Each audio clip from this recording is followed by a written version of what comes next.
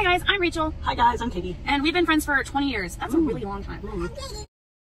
And we've done good together and separately. Like Katie volunteered for our local animal shelter, and we've also raised money together for the Great Strides Walk for the Cystic Fibrosis Foundation, which is near and dear to both of us. Educate and advocate for the Haiti earthquake back in 2009-10, and for the local women and children's shelter. And then just recently, we had a Girls Day out to celebrate. We're getting into respiratory whatever nursing program. I don't remember what it's called. It's called a respiratory therapy program. There, So you're halfway. that one.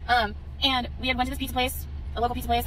Pizza. And we had some leftovers, and we were walking back to the car, and these two homeless guys were sitting outside, and they had asked us if they could have our leftovers. And if it wasn't pizza, which is like my kryptonite, I would have given it to them. But also, it was like not your typical pizza of like tomato sauce, pepperonis. Also, I had like spinach, arugula, white Alfredo sauce. Like they might not have wanted it, but instead of like just blowing them off, we turned around and gave them money so that they could go get what they wanted. Yes, food, because why not do a little good in the world, pass that on, especially with your best friend. So hopefully we have many more times to have fun trouble for good, because why not?